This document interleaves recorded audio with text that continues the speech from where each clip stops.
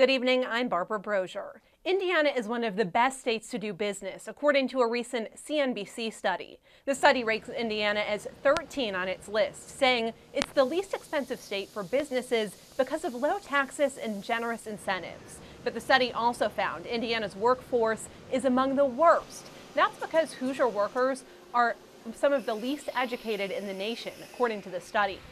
A new law went into effect this week that expands access to an overdose drug that can instantly save a life.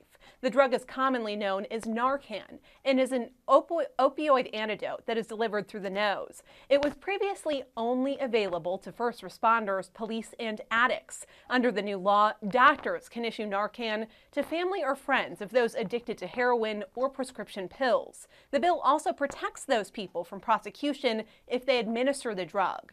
Some Indiana police departments are still waiting to decide if they'll arm their officers with the drug. The Columbus Police Department has been using Narcan and says they've administered it 9 times already this year.